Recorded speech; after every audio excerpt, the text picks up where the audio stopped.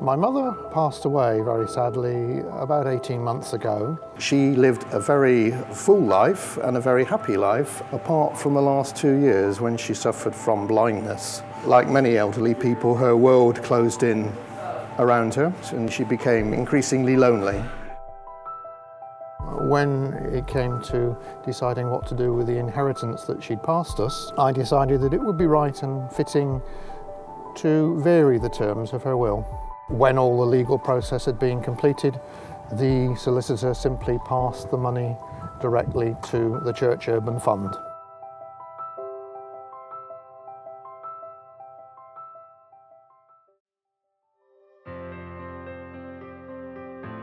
We went to Millennium Academy in South London, which gives elderly people experience and training in using computers, mobile phones and any other gadgets. Hello, I'm Steve.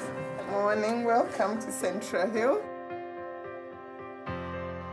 What we do in the Millennium Academy is ensure that we explain online what it means, showing them how to access various opportunities.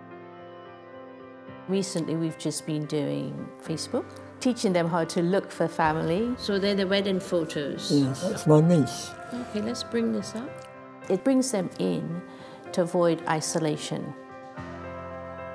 The Millennium Project is very moving and inspiring. I mean, Annette is superb as a tutor, and the one-to-one contact that people are getting here is first class. It was very moving to see Mum's money being put to a very good cause.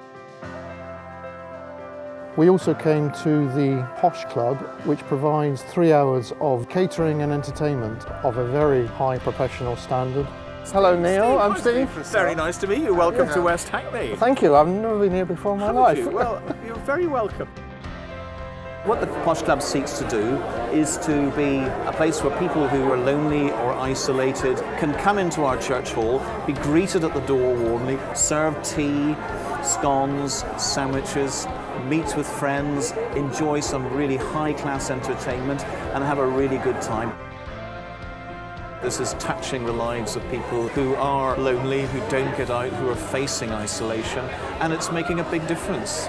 I'm absolutely blown away. I can remember when I first came to London, the afternoon tea dance used to happen in my church hall 40 years ago, and it's all died out now.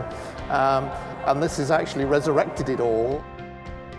The greatest thing that has struck me is that the secret of success is obviously to tap into people's needs, where people are, and you've shown me 2 projects which do just that.